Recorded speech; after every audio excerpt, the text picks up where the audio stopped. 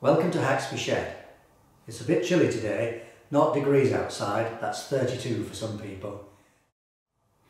In this video we're going to look at measuring between centres and then do some turning between centres, and this is the fourth in a series of videos looking at the alignment and accuracy of this lathe.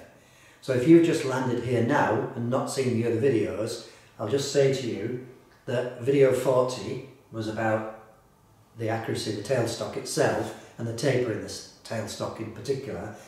Video 48 was looking at deviation. If we put a long bar in here and flexed it up and down, how much movement could we get when it was not supported at the tailstock end. And video 52 looked at the wear on the bed. So in this video we can do some measurements, but with the knowledge of what's happening with the various parts of the lathe, here, and the bed. And then we can understand if we have a problem, whether that's because, let's say, the tailstock is out of alignment, or whether the problem's actually bed wear. But the final test will be when we do some turning between centres and see if our bar is parallel.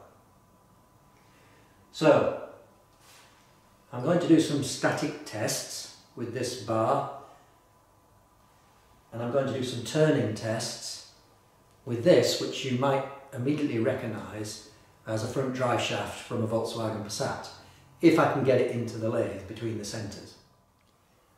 Let's just have a look at what we know. In an ideal world, headstock, tailstock, bed, everything's in line.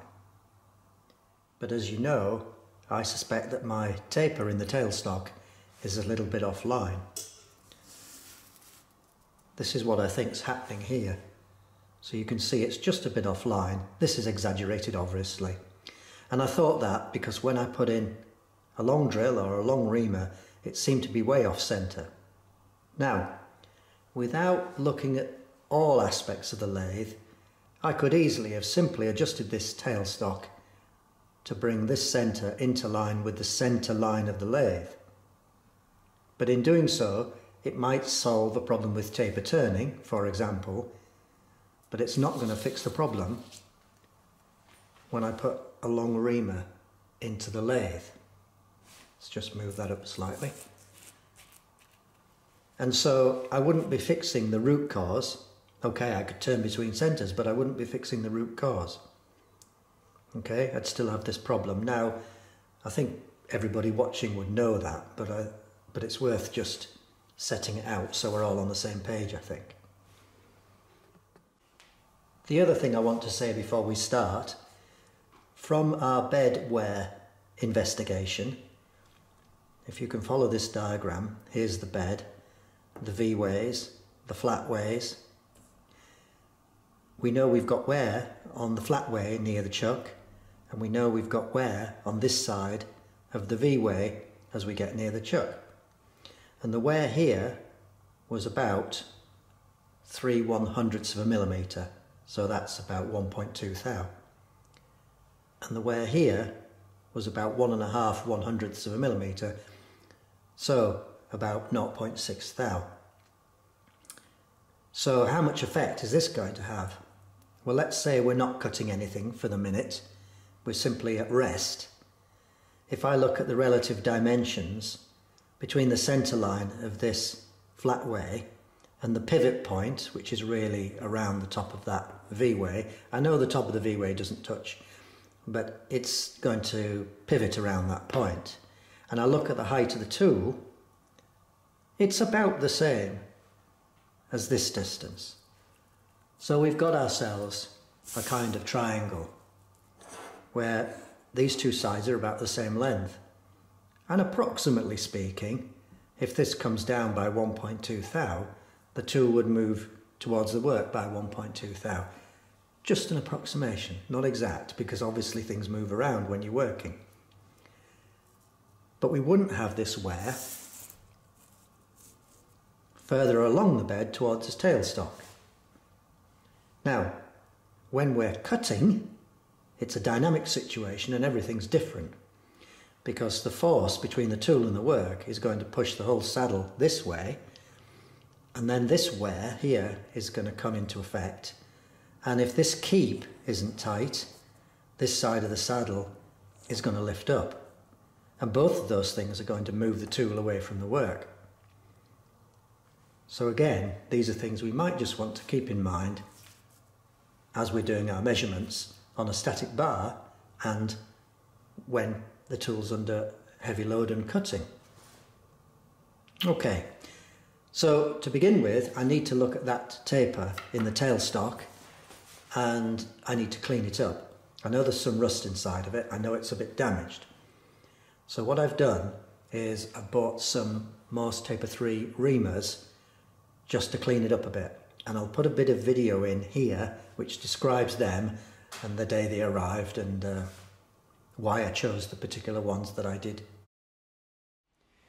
So I looked on eBay for a Morse Taper 3 reamer and there were some available second-hand Presto, £20 plus delivery.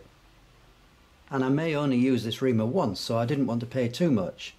And I found these £14.95 delivered, and I thought I'd give them a try. So I'll use this one to very carefully clean up the inside of the taper and repeat my tailstock alignment checks. So there is my Morse Taper 3 reamer, and we'll just use that on the tailstock now. I'm not going to try and cut anything, I just want to clean it up a little bit and make sure it's as true as I can get it. I do have a fan heater in here, but if I turned it on when I was videoing, you wouldn't hear me very well.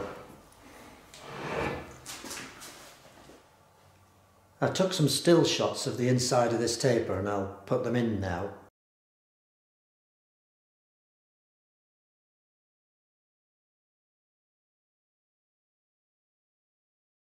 It was not too bad at the very front here, but it was quite rusty at the back. So I'm just going to give it just a little bit of a scrape, that's all. Take off any high spots there might be. That's all. That'll do. And I can see just some shavings there. Okay, with the tailstock back on, I can put the centres in.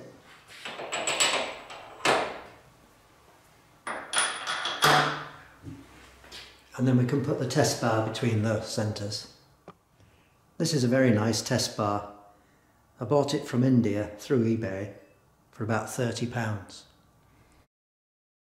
So I've just put that lightly between centres and I've got the Morse taper end here near the headstock. And if I then put on my dial test indicator, we can start to make some measurements. I'm going to start at this end. Let's just check that the bar is round. Well, you'd expect it, wouldn't you? I've had to bring the nose of this tailstock out quite a way because I want to be able to move the saddle as far back as I reasonably can. So having this out this far might introduce error, but there's no way around it.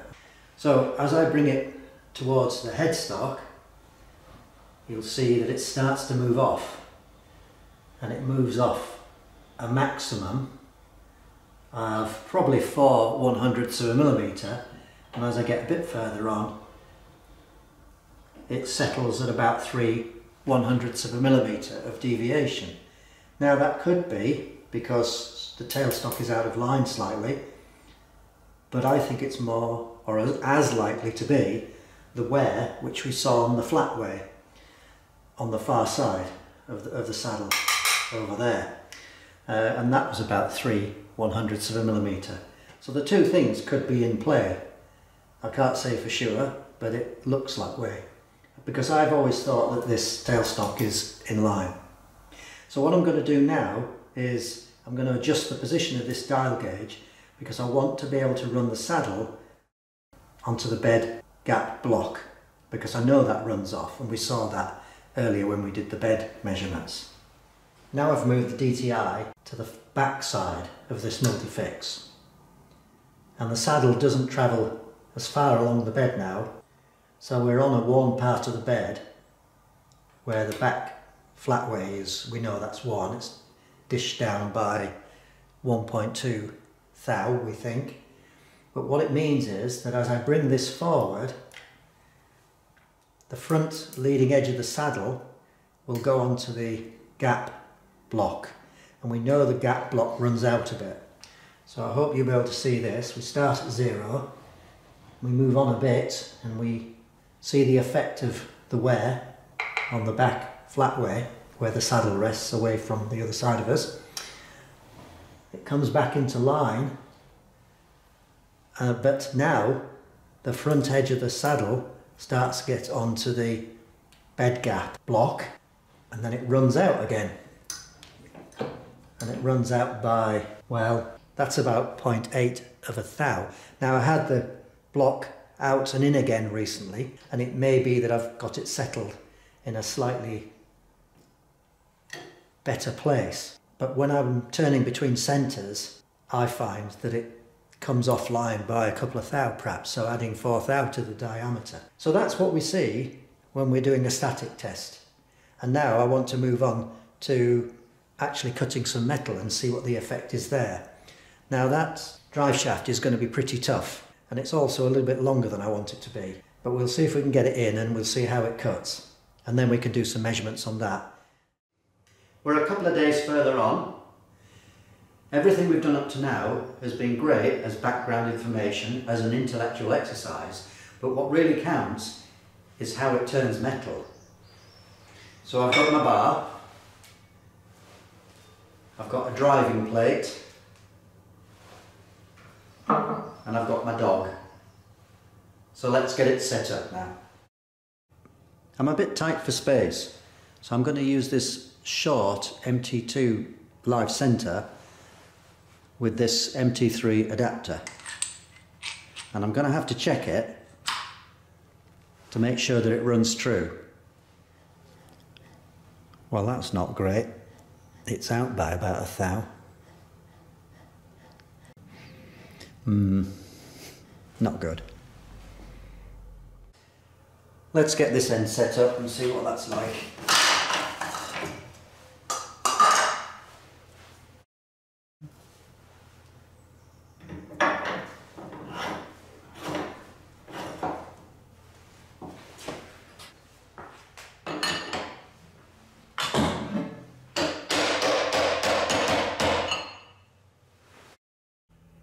I've swapped over centres because this one is a bit shorter than this one, and it gives me a little bit more available bed length.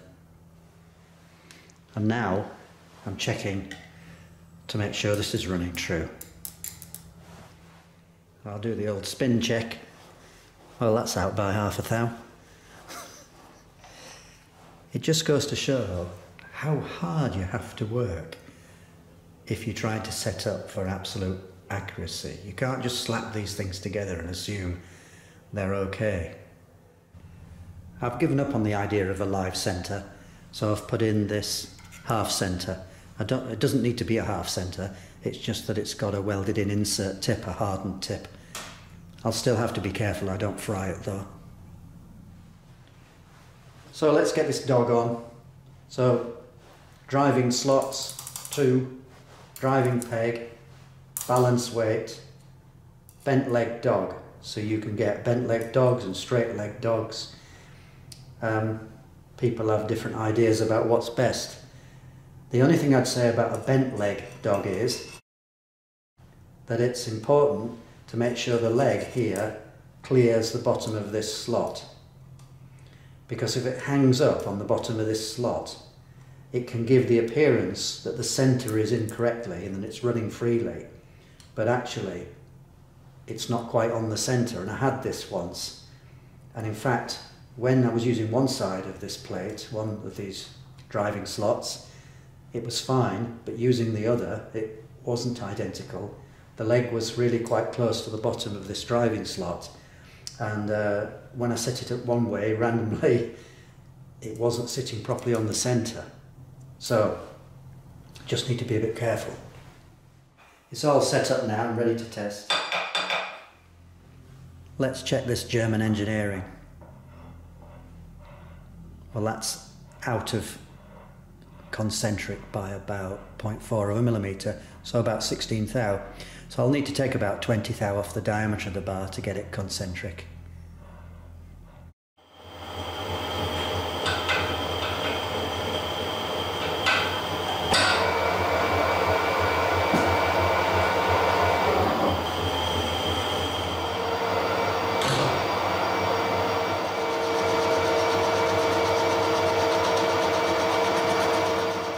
I was a bit worried it would chatter, but I'm getting a wonderful finish on that. It's lovely. Can you see it shine? Carry on. I'll go right along with this as a rough cut, then I'll come back and do a finish cut.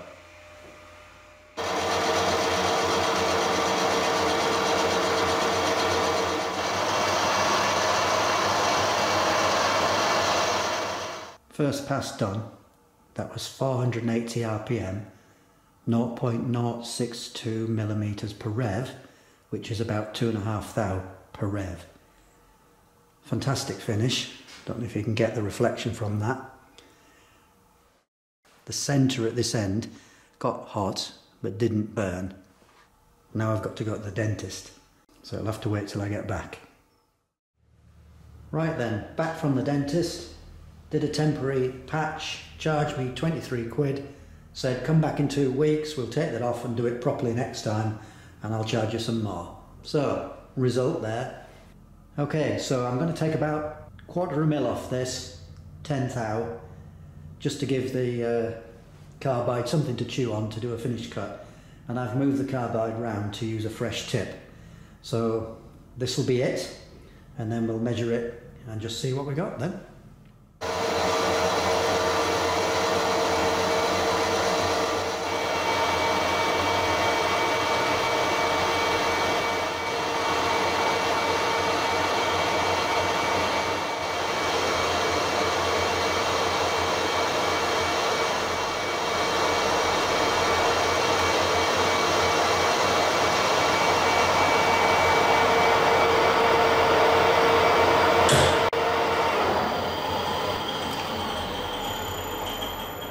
Somebody did say they wanted to see a bit more machining, so there's a bit more machining.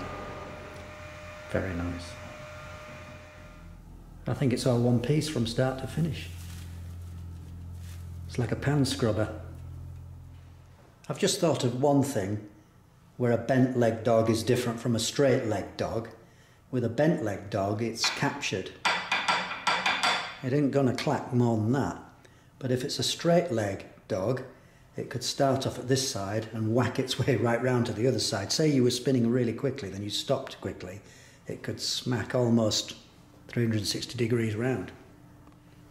Here's a big straight leg dog. Couldn't resist it.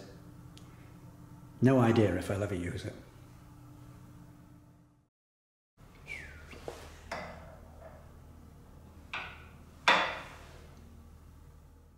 So here's the summary.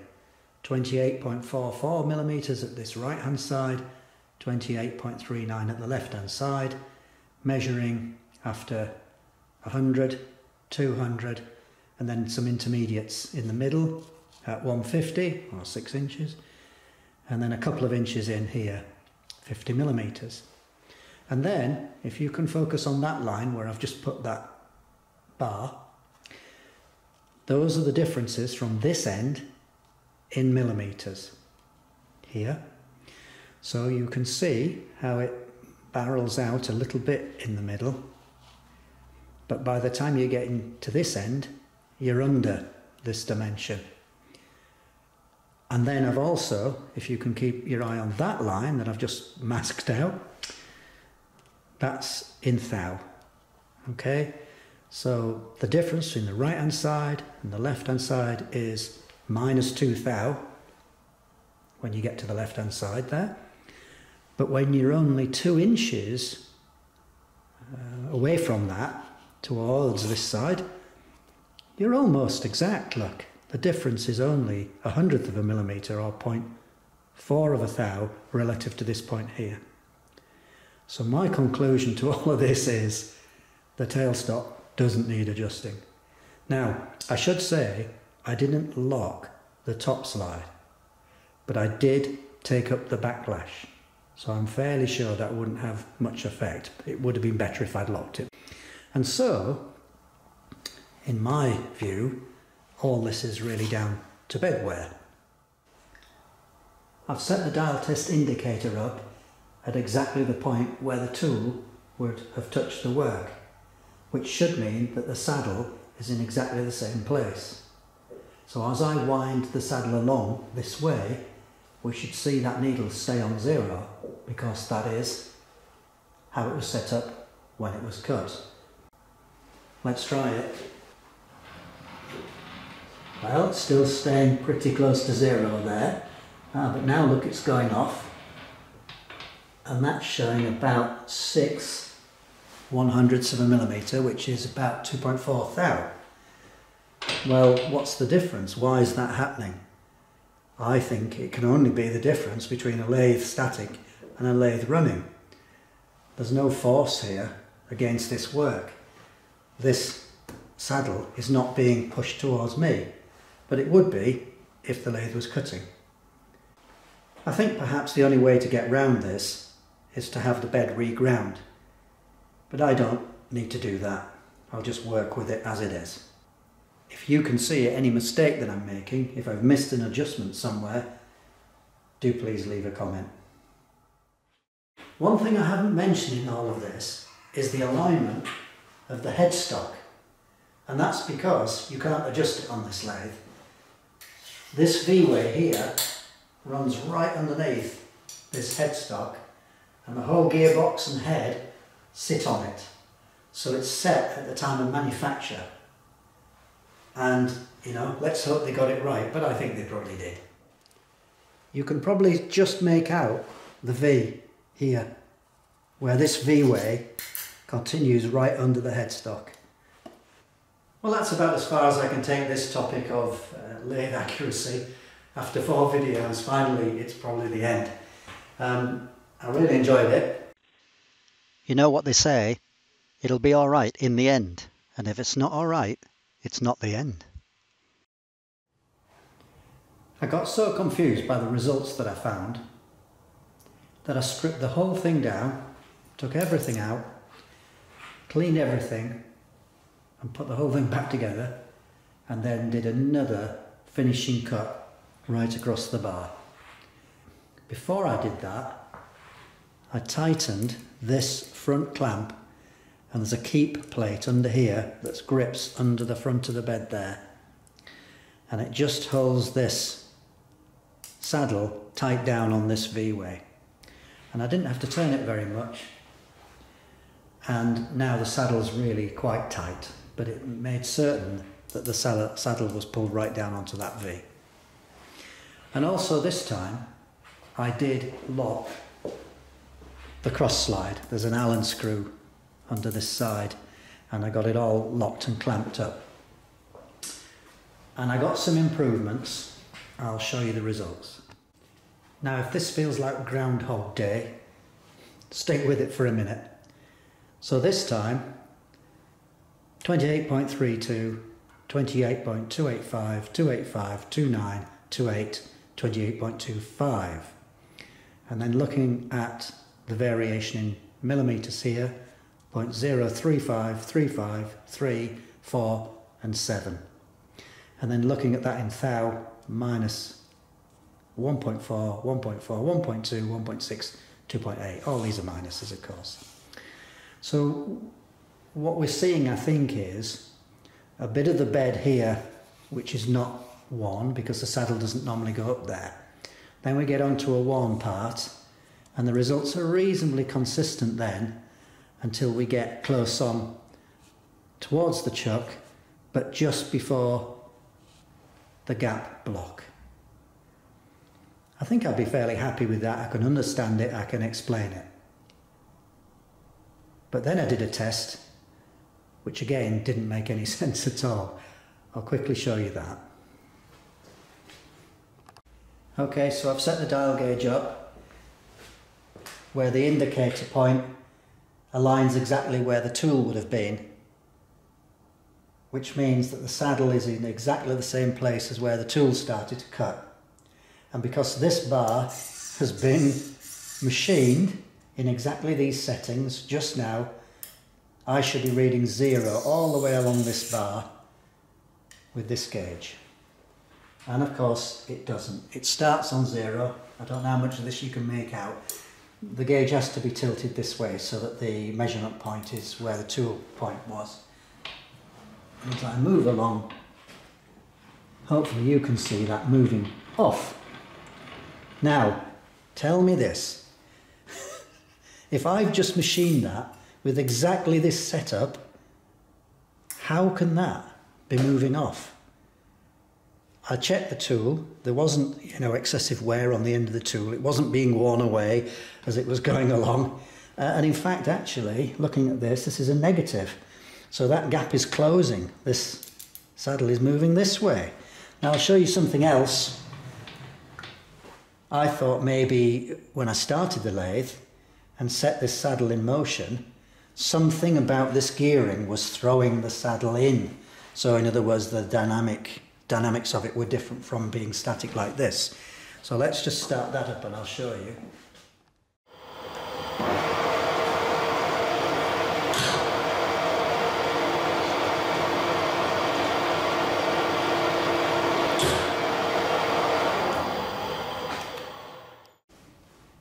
So you saw the saddle power feeding gauge there. Didn't change the geometry whatsoever. Just one further thought. Obviously the tool would have been pressing against the bar when it was cutting. There's no pressure there, so let me see if there's any play. No. So you can see this defies science. If you know the answer, please tell me. Another dawn, another day, and I'm still trying to reconcile between the measured values on the bar using the micrometer and what I'm reading on the tool post with the dial gauge. I've switched over to an imperial dial gauge because my brain is really an imperial brain. And also, neither of my dial gauges are that good. They do stick occasionally. So I thought an alternative view with another gauge would be a good idea. Everything's cold today. It's 5 degrees outside. That's 41 if you prefer. And I am getting some consistent measurement. Anyway, the conclusion at this moment in time, check your watch, could be that there's a little bit of taper as this turns, meaning this would need adjusting. But what I'm going to do is another cut and just verify that, as I've not done a cut today. I've just a few more things to try. I've put this car jack under the back side of the saddle. Put pressure on it and see if I can get it to lift. But I can't. I'd adjusted it anyway before all of this. I was pretty confident it was okay, but I just wanted to prove it. And I'm trying the same thing at this side. I've put the car jack under the apron here and wound it up tight. Makes no difference to the clock. No difference worth mentioning. Right, I've got a new tip in the tool. Just for the sake of entertainment, I'm going to turn towards the tailstock. 480 RPM, 4th hour per rev, 8th hour cut.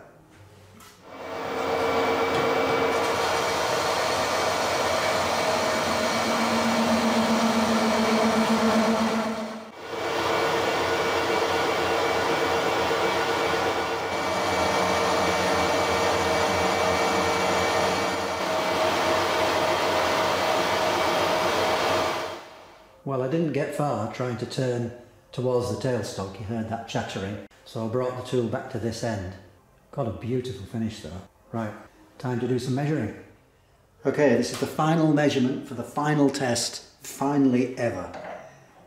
Because I don't know about you, I've had enough of this really. Right, 27.46.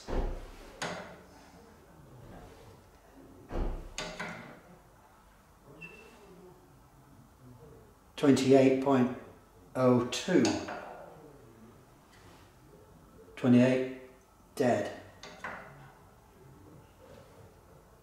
Yeah, 28.02.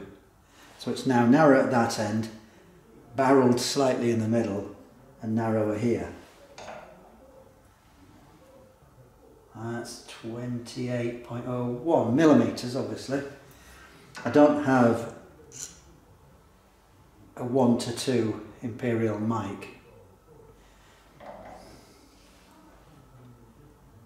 Yeah, that's definitely about 4 thou narrower there than it is along here, give or take, you know.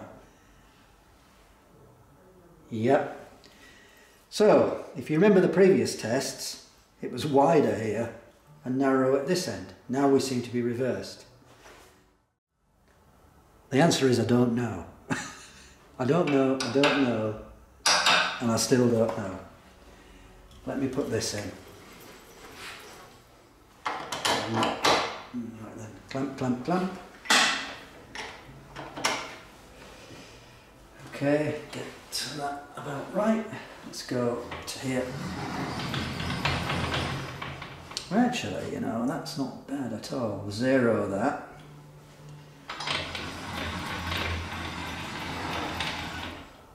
Well, look at that.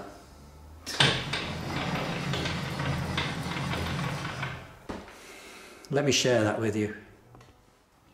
I'm at the tailstock end, and yesterday the bar was fatter at this end and thinner at the headstock end, and today it's thinner at this end and fatter at the headstock end. Now with that in mind, let's clock it.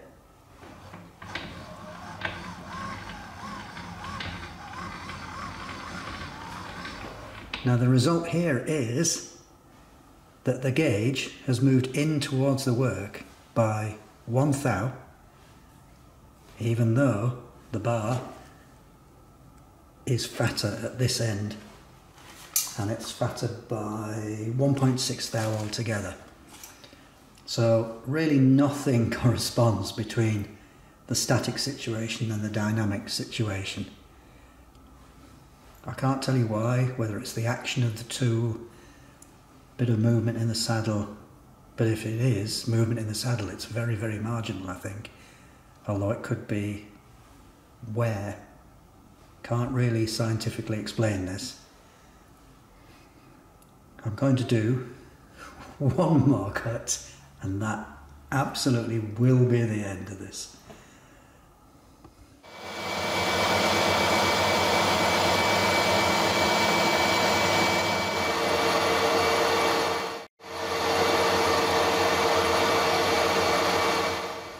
End of cut 4.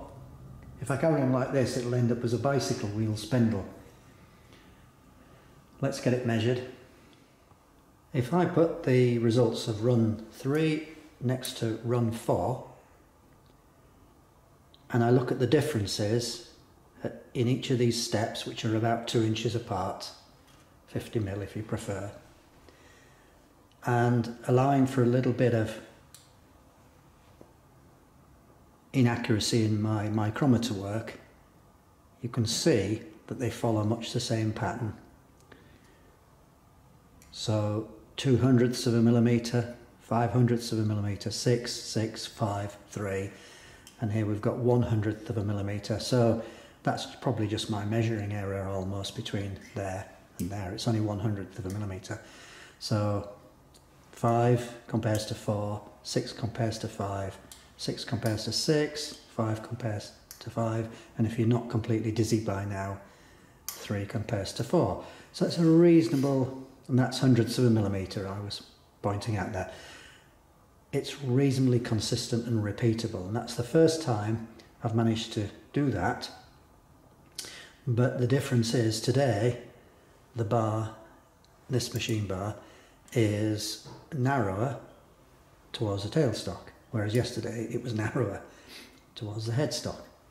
Really can't explain why. So let's try and pull out some conclusions from all this. How do you produce a conclusion to something like this? Well, the first conclusion I've drawn is don't try and make a video on turning a parallel bar on your lathe. It's gone on for days. To be slightly more serious, first conclusion, I'm exceptionally pleased with the quality of this finish, and I think it sets my mind at rest about any problems with the bearings. If you watch my other video, you know I thought the bearings were a bit too tight and I backed them off slightly. So, would I get chatter? No. Really pleased with that. There is, conclusion number 2, there is a big difference between a static test and a turning test. So for this lathe anyway, the static test is a reasonable indication. If you were miles off, then you could set it up with a static test. But for the fine tuning of what happens in the real world, you'd have to do an actual turning test. You saw that I got inconsistent results on one day, you know, with run 1 and run 2 versus 3 and 4. And I found that the only thing that made a difference to the result was just tightening up this front clamp here. There's clearly some element of misalignment, I think clearly, some element of misalignment to some degree in the tailstock, but I can't tell you exactly how much. And there's certainly some effects of bed wear, without a doubt, because I still get this little bit of barrelling in the middle of what I'm turning here. If you ask me to turn a parallel bar, as things are, I can probably do it to within 2 thou over a 1 foot length, which isn't really a bad result for an old lathe like this. But beyond that, it's down to the weather. So I hope that was useful to you. Thank you for watching. Hacks be shared.